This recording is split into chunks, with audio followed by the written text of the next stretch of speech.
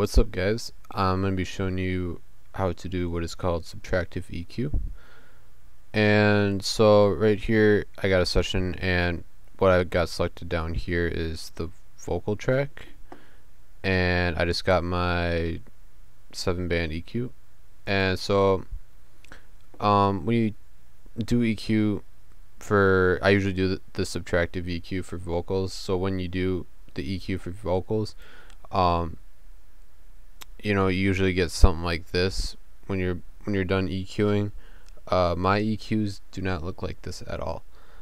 If you look at this EQ, for the most part, except for the high pass filter, you're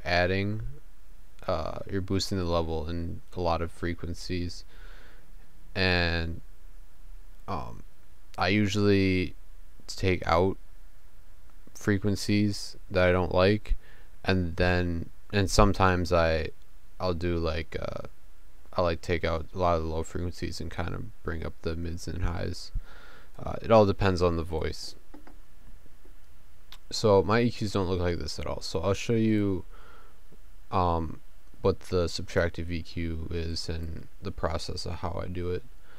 So on a vocal track, it depends on if it's male or female, but I will always put in a high pass filter either at 18 dB per octave or 24, and I kind of just listen to it and find a good cutoff point. Whispers under the trees, she said she loved me, that girl's a wreck, I swear, she loves a lie like that. Okay, so like right there.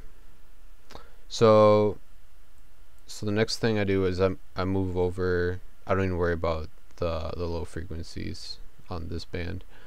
So what you want to do is you bring your Q up all the way. I know on some waves EQs the Q can go up to 100. I'd stay away from a really high number because you don't want to single out like literally a single frequency. You just want like really tiny amount of frequencies. So 10 is really good for this. And then what I'm going to do, I'm going to boost it all the way up as high as it can go, and we're going to listen. And when we're listening, we're gonna sweep through the frequencies. We don't have to worry about anything below this high pass filter because that's already cut out. We're just gonna sweep through, and as we sweep through, you want to listen really hard to you get to a spot where it just sounds really bad, and that's a good indication that that little section that you have boosted, that's a really bad section of frequencies. So, and then after that we're going to want to bring it down. So I'll show you how that works. Whispers under the trees, she said she loved me, that girl's a wreck, I swear, she loves right a there, lie like that. you have to listen really hard, and it takes a while to hear it, but I'll play it a little bit. I'm going to boost it up a little bit so you guys can hear it a little better. Whispers under the trees, she said she loved me, that girl's a wreck, I swear, she loves a lie like that. She said I'm sorry. So it's got like a really roomy tone, and it just sounds really bad, and usually you can hear the same thing around this frequency range, like 200, give or take like 50. So what we're gonna do is, so like you got your spot that you found your really bad frequencies. So what you want to do depends how bad they are. You just want to take them out. So that's like -7. Usually about a good place to start. If it's really bad, you can bring it down to like -9 or 10.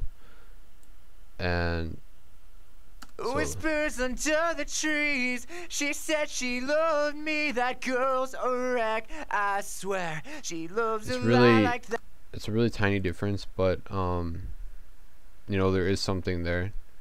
And so the process works. You keep going through the different bands that you have, and I'll go through the next one and see if we can find something.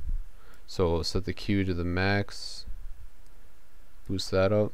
Whispers under the trees. Right there. She said I didn't she have to touch it loved me, that at girl's a wreck. 1K. I swear There's she a loves really a lie bad like that. She resonance said I'm sorry, and kind of humming. maybe it's just me. You're gonna have to wait. And that's And so, like I said, sometimes I mix it up a little bit. Sometimes I'll put like a little high shelf on there just to give it a little brightness. And that's about it for subtractive EQ. You don't have to do this on vocals. You know, it's really good for guitar, and pretty much anything you want. And I like to use this a lot more often than adding frequencies. So I hope you guys enjoyed this video. If you have a request for some other Pro Tools thing, you know, just hit me up. I'll be happy to make a video just for you to give you some info. So see you guys.